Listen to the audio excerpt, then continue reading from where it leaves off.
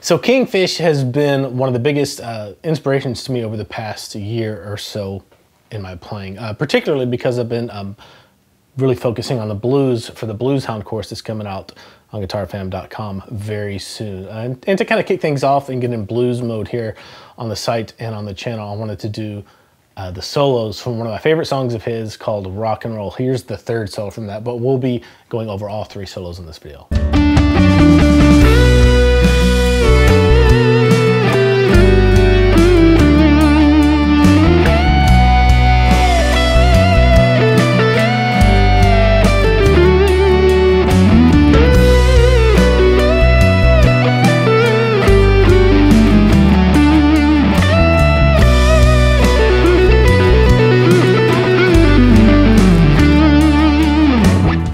So if you haven't listened to the album 662 yet by Kingfish, I'd really recommend doing it. This song, Rock and Roll, which we're going to take a look at all three of the solos from this song, is a little bit more modern, kind of poppy, mainstream sounding, but everything else in there is pretty traditional blues. It's a little more aggressive too. That's one of the reasons why I really like it. But again, this is one of the main inspirations for the Blues Hound course that's coming out very soon on the site. And if you haven't yet, go to guitarfam.com and create a complimentary account. You'll be able to access the first module of all of our premium courses. All right, let's go ahead and get into this one solo at a time. And if you have any questions or requests for future YouTube videos, just leave them in the comments below.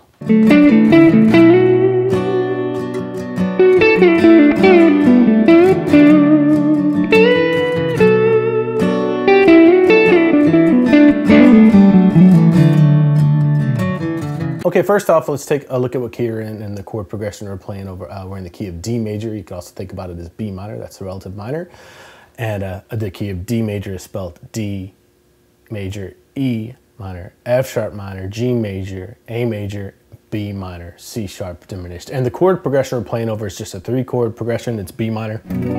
So the 6, 4, which is a G, and then a D. Just over and over again. So a whole measure of B minor, 1, 2, 3, 4, G, 2, 4.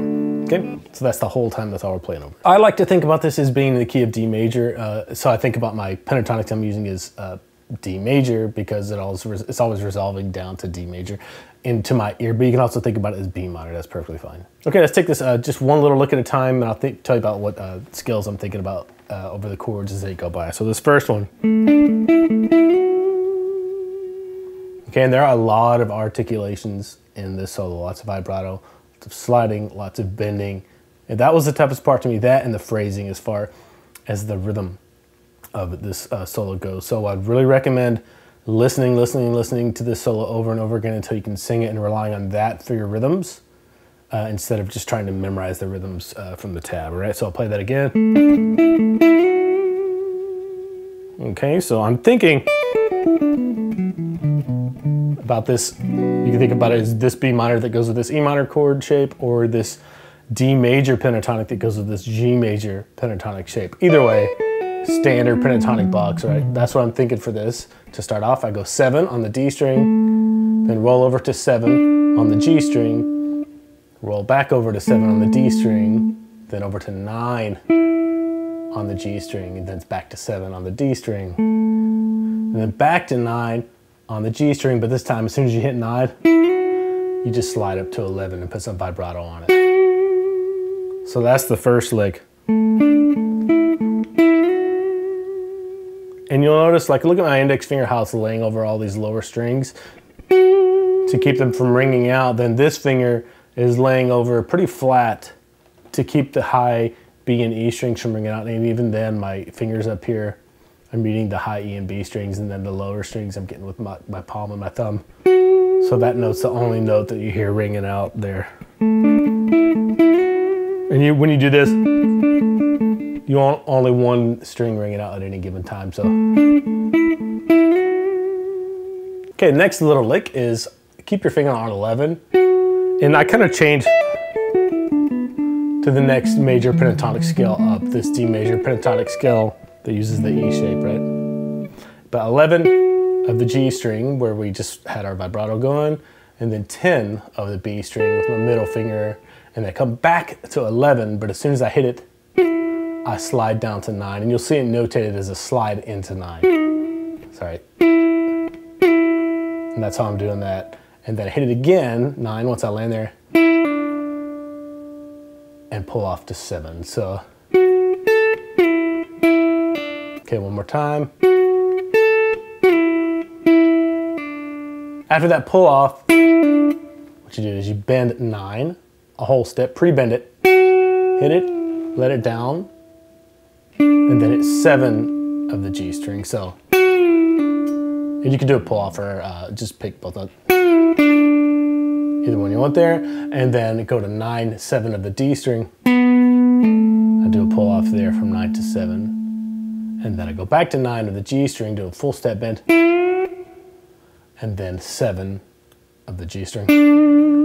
Some vibrato, and then I slide down and out to kind of finish that note. So I'm gonna play that second phrase for you.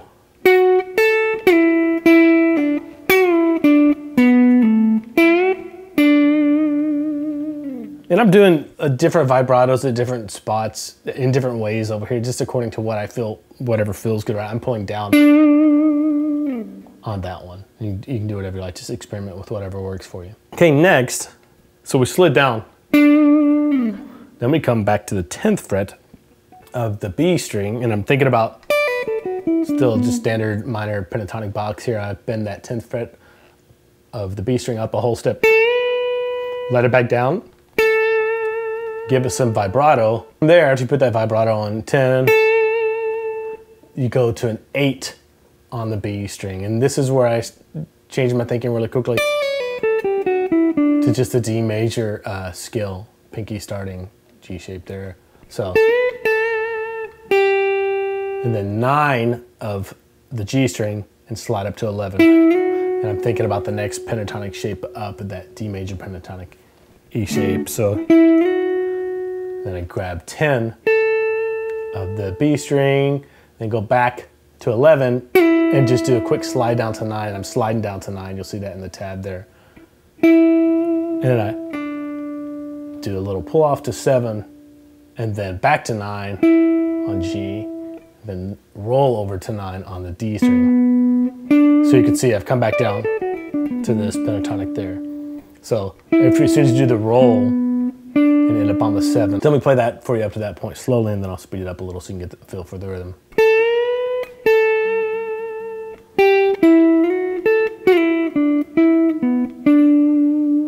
Okay, a little bit faster.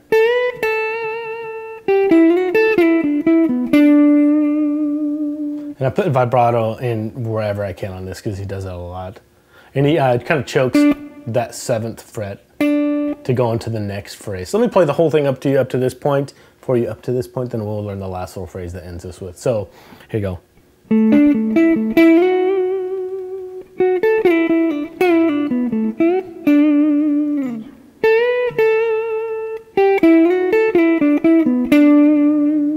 Okay, and we end this last little measure, and we're gonna stay on this major pentatonic or B minor pentatonic if you want to think about it like that. I play like a really Jimi Hendrix sounding, like I'll play it for you real quick and then we'll pick it apart.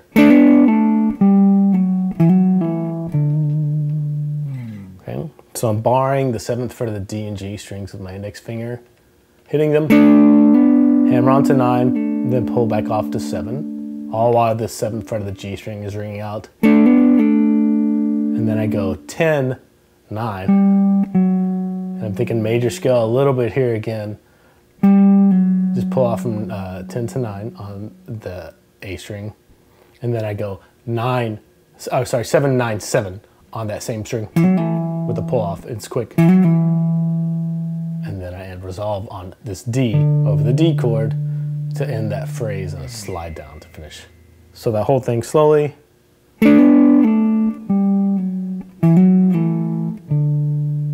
A little bit faster.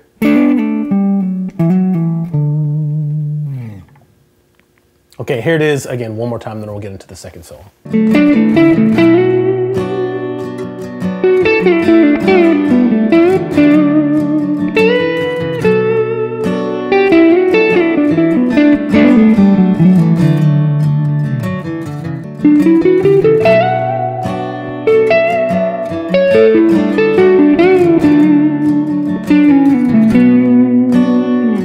Okay, we get up a little higher for the second solo, and I start off thinking about a D major chord, but it's using the C major shape all the way up here, and I think about the D major scale based off of that. And the first lick out of this solo is only half as long as the last one, so is 17 on the A string, and then 14, 16, 17 on the D string, and then 14 on the G string. And that's really the first little area that you need to think about, and it goes just straight up the scale. And then from there, your pinky comes up to 17 and slides up to 19. So, and that's on the B string. Okay. And then I come back down here to the 14th fret of the G string with my index finger, then pinky on the 17th fret of the B string. Okay. Slide back to 14 of the G, 17 of the B. Okay, and then here's an interesting use of triads here over chords other than the chords that are being played out. You'll see what I mean. The next little lick is just an A major triad. It really is. All I'm doing is playing with my third finger on the 14th fret of the B, G, and D strings, and kind of rolling. And I'm playing over a B minor here. So this is a really cool way to kind of superimpose triads other than the chord you're playing over, and how it sounds really good. So 14, 14, 14 rolling on the B, G, and D strings, and then I slide down to the 12th fret as I'm changing to the G chord in the next measure. So, and that note right there is in a G chord, which is really cool, and that kind of resolves it or gives it some, releases some of that tension. And then it switches to a D major triad over a G chord, which is cool because GBD is the way a G chord is spelled. And if you stack a D chord on top of that, you just get an extension of a G chord, which makes it sound really nice. And all I'm doing is going, and then I play this, you know, if you see this D chord here, I'm just playing these three notes out of it. 10 of the B string, 11 of the G string, 12 of the D string. Okay, so that lick is a little bit tricky to get down, but if you see these chords, and that will help. So, and then from there, come down to the 9th fret of the G string, bend it up a whole step, let it back down, and then I resolve to the D note on the 12th fret of the D string there. And then slide out for some style. So that whole, from there I shift to just thinking about kind of a B minor scale based on this B right here on the 9th fret of the D string, and I go 12, 11, 9 of the D string, and then 12 of the A, and I resolve back to this B on the 9th fret of the D string to finish things off over that B chord, B minor chord. Somebody play that whole solo for you. Really, it's not even 4 measures long, but it is a different way of thinking about things other than like just pentatonics. So it's a very good exercise. Here you go.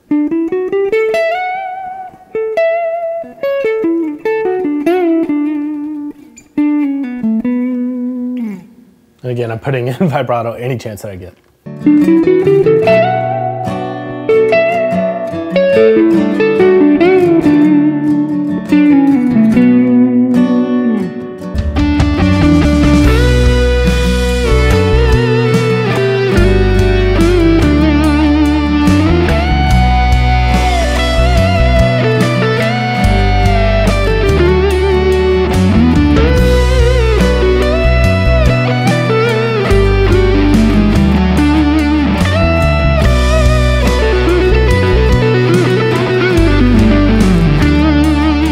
Okay, last solo. This is the one where he cranks up the gain to a pretty high level and just really goes for it.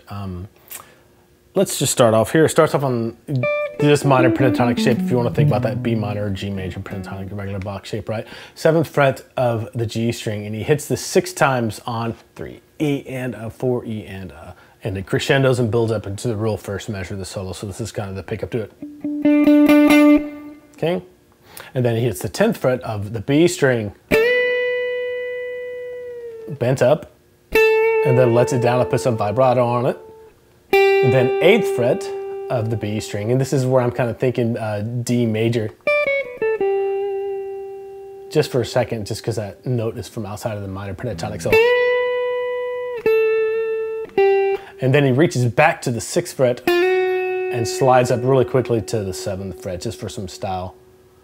And then 9th fret of the G string, full step bend, let it down, and then 7th fret of the G string. So that's the first lick, and I'm not doing anything but thinking about, really I'm just thinking about B minor pentatonic here, I guess, because it feels so bluesy.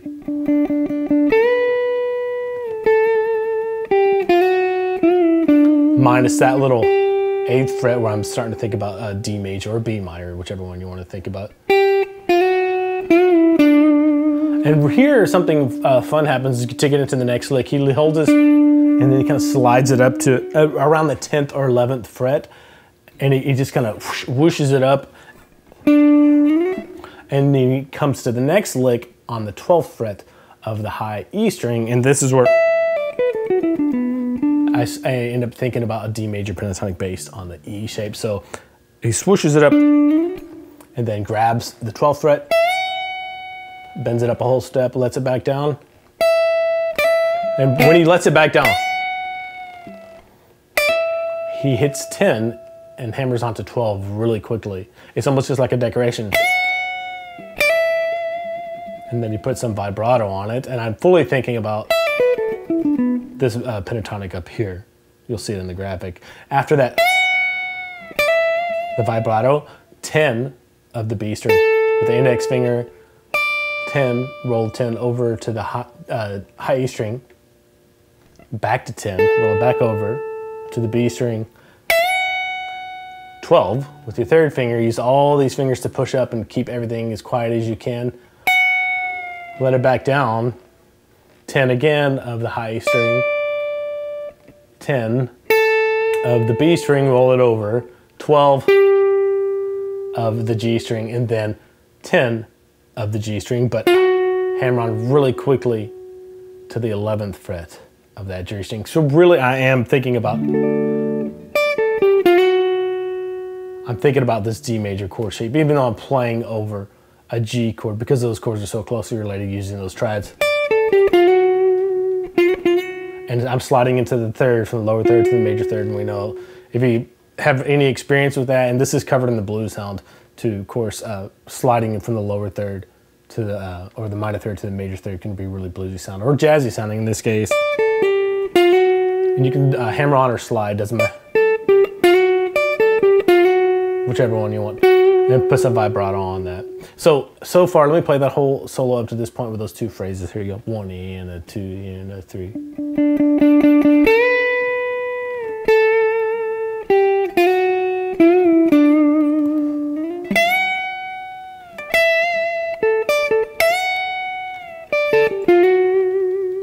Okay, and I'd highly recommend just going and listening to this to where you can sing it to get the rhythms right, because if you can't do that, if you can't hear it in your head or sing it out loud, it's gonna be really hard to play stuff like this. And this is the thing that took the longest for me to get these solos down, was getting the phrasing down for the rhythm. So just listen to it until you're sick of it and you can sing it out loud. Okay, so from here, I reach back to the 9th fret of the A string, play that, and then I slide from 12. I hit 12 with my pinky, but that's just to get into the 14th fret. It's just a decoration to get into 14, because you'll see a 14 with a slash in front of it. And then I reach to the 12th fret of the D string with my middle finger. Actually, I think I use my index finger on that one because I have quite a stretch here coming up. So 12 and then 14 with my 3rd finger on the G string with some vibrato. And then I reach back to 12 on the B string, then 11 on the G string, and then all the way up to 15 with my pinky. And as I'm playing this, I'm really thinking about this D major shape. So this D is really my anchor point for this D shape. So if I start that lick, 14, up to 15, as soon as I do that, 12, 14 of the high A string, and then 15 of the B string, 14 of the G string. And you can see I'm just outlining this D chord if you really pay close attention.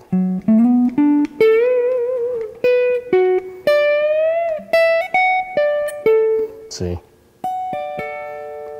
Okay, so one more time, I'll do that slow.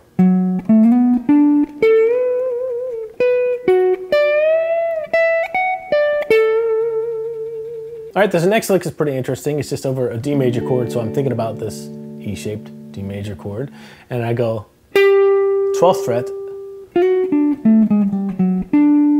So I go 12th fret of the G string, and then I go 10th fret of the G string, but I immediately hammer on to the 11th fret, which is the lower third, to the major third, and then after that I go to the 12th fret of the D string, which is my root note of my and really this is over a G chord. Sorry if I said D earlier.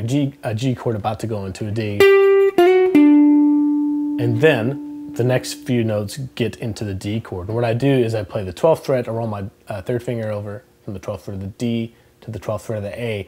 And I walk down from the 5 to the 5, 5 to the 4 to the 3rd. And by that time I'm already playing over the D. And then I come back to the 12th fret of the D string with my pinky.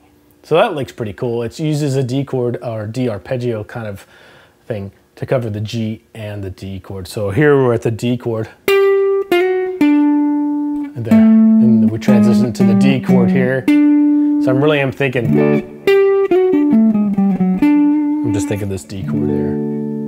Okay, now we're getting into what I call the big nasty lick of the song. And this one takes a lot of time to get under your fingers. So I would recommend just slowing it down, really painting by numbers, programming in the lick for what it is. And the longer you do that, the longer you can use self-control to kind of just go slow through this, the easier this one will be to play. So it starts off on beat 4 of the previous measure and just does a full step bend. And the whole thing, luckily, is just using this B minor pentatonic. I think about that the whole time. Right? So I'll go 10, whole step bend on 4, and then on 1 in the next measure, 10, same fret, just unbent with some vibrato. And then we get into some 16 note triplet runs. This is all the way to the end of the lick except for the last kind of 3 notes, which kind of straighten out and go back to either like regular 16 notes, regular 8 notes. So I'll just paint by the numbers. Here it is for you. I'll play it slowly and then we'll break it down. Here you go. So.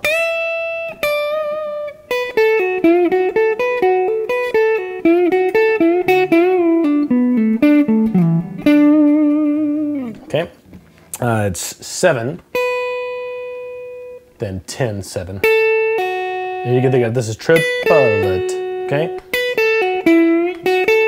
So 7 on the high E string, 10, 7 on the B string, and then 9 on the G string, bent up a whole step, then 7, 10 on the B string, and then 7, roll that index finger over to 7 of the high E string, then roll it back to the B string on 7. Hammer on to 10, then 7 of the high E string, 10, pulled off to 7 of the B string, 9 of the G string, bend up a whole step, 7, 10, back to 9 of the G string, just 7 of the B string, and then 9, bent up, let it back down, 7 on the G string, and then 9, 7, on the D string, roll your index finger over to 7 of the G string, roll it back over to 7 of the D string, and this is where it straightens out. You get away from those triplets. You just have 7, but sliding down to 7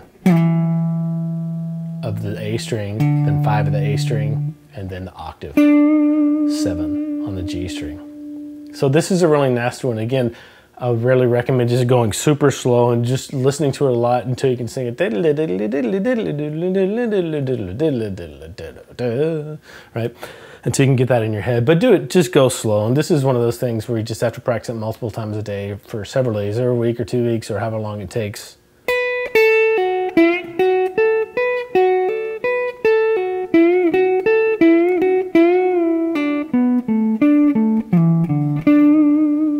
Some vibrato on it at the end. But that's a lick that's very worthwhile to learn, I think, because it gets out of like the cliche sequences of pentatonic runs that you hear that are like this, and is kind of more randomized, which is really cool because it's a little bit unpredictable and a little bit unique sounding. So here's solo 3 all together again for you.